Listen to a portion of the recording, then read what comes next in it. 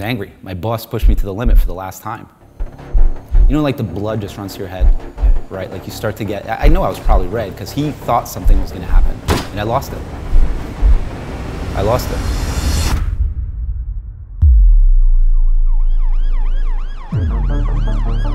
Hi, I'm Cupillari. I was named one of the youngest titans in my space. A few years later, I was ready to murder my boss. I went against conventional wisdom and did what most people would consider really stupid.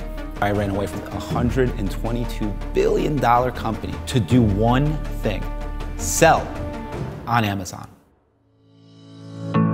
Back in my corporate job, I got to do some very amazing experiences. I got to travel the world. First-class travel everywhere, 5, 6-star hotels, Puerto Rico, Italy, Germany, you name it, I've been there. And it got to my head. So I never forget, I'm sitting on a yacht in Miami, and I'm looking around, it should feel great. It should feel great. Then you start to look around and you realize it's fake. I can't pay for this. Other people were paying for it.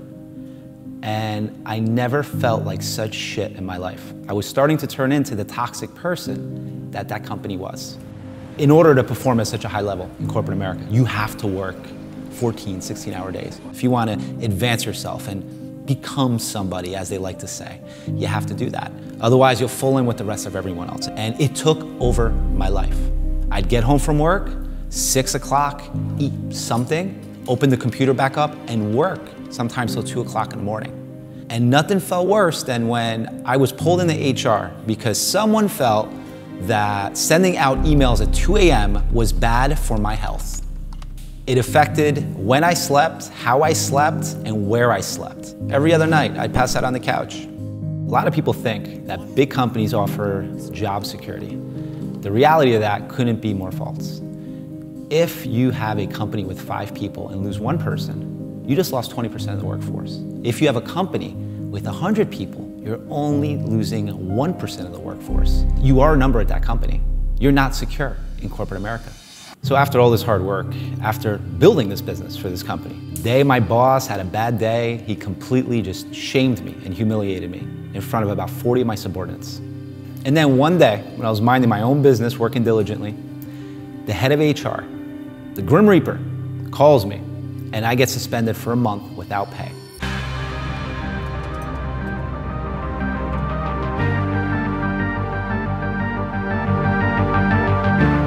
During my suspension, I realized that sometimes someone's lowest moments are their biggest opportunities. My mind shifted from I can't stand my life to I'm gonna do something about it. So I started to do some research, and I heard about this crazy opportunity to make money selling on Amazon. And fidget spinners were selling like hotcakes. So popular, they dominate Amazon's bestseller list. A gold mine. I was selling 1,000 pieces a day. And then in 2016, they hit a brick wall. There have been some school districts around the country that have banned fidget spinners. When I could no longer purchase the spinners because the demand went away, I had an obligation to fulfill. And I suddenly owed my suppliers $150,000. As I got more and more obsessed with selling more products on Amazon, I scoured YouTube. I tried to find more information. And I came across this orange-haired guy with a green background, with a bad camera. When you are dependent on someone else to pay your bills, the only time you get paid is when you work. And when you stop working, you don't get paid. I found just one dime. I met Seth in Vegas at his conference. It's helped me tremendously grow my business. I might know business, but I didn't know Amazon business yet. And just one dime helped me understand that. So after human resources cleared me of this suspension, it still didn't matter. Because every single night after that, I was obsessed. I rushed home just to work on my Amazon business. As I started to research new products and scour the universe, I asked myself one question: what need am I solving? Even though there were so many products that I worked diligently to build up those private label brands, now it mattered more, so I had to be more honest with myself. And I realized that 20% of my products were driving 80% of my revenue.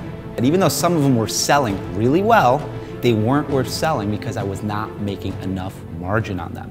So I started to pay more attention to the copy I was writing and try to drive emotion. So write copy that would either make people cry or laugh, sometimes both. I'd go into retail stores and observe customer behavior. And that customer behavior would be duplicated within my images. I started building household brands. It's empowering. I was on track to make $4 million in revenue. And I had one of the scariest decisions to make. I had to fire my boss. So I called my dad and I told him I wanted to leave my job. And my dad said, why would you want to do that? You love your job. I told him, I don't anymore. I'm living a lie.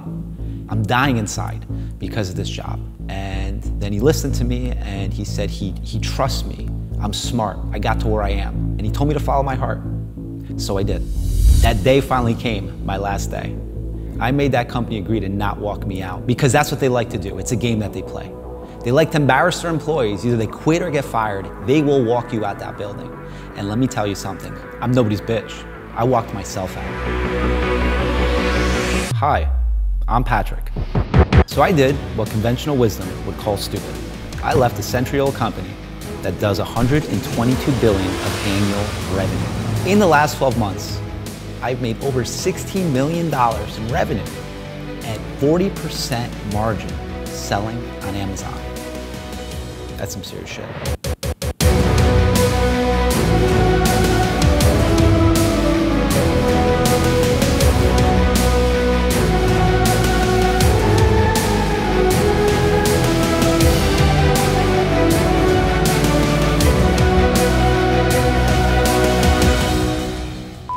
First, I audited my Amazon business.